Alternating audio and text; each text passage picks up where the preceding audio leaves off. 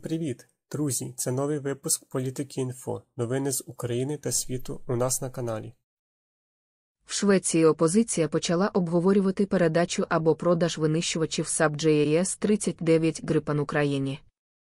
Магдалена Андерссон, лідерка Соціал-демократичної партії Швеції та екс-прем'єрка, закликала нинішній уряд розглянути можливість передачі цих літаків Україні.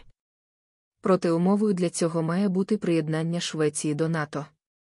Під час прес-конференції Андерссон наголосила, що для України важливо посилити свій повітряний потенціал, якщо вона планує відновити контроль над усією своєю територією.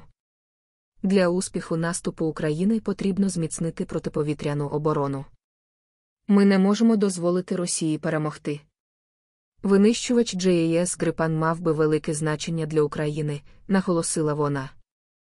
У той же час Соціал-демократична партія закликала уряд вжити негайних заходів для проведення аналізу можливих наслідків передачі такого обладнання, а також визначити терміни навчання українських пілотів і час, потрібний для організації постачання літаків.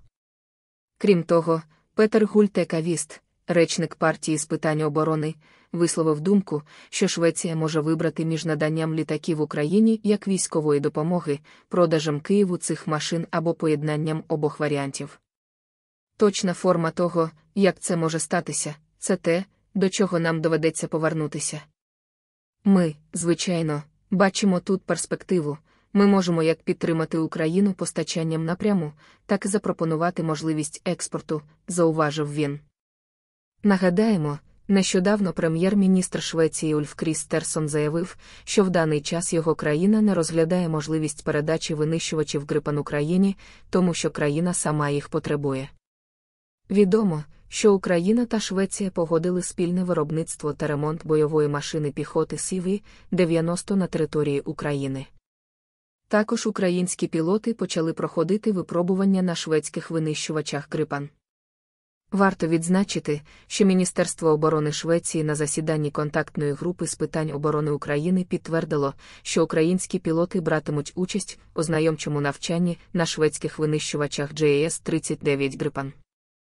Нагадаємо, що в лютому цього року стало відомо, що Швеція отримала запит від України щодо можливості передачі винищувачів Gripen. Усім дякую за перегляд. Коментуйте новини, ставте лайки, підписуйтесь на канал. Підтримуйте канал фінансово. Деталі в описі до відео. Все буде Україна!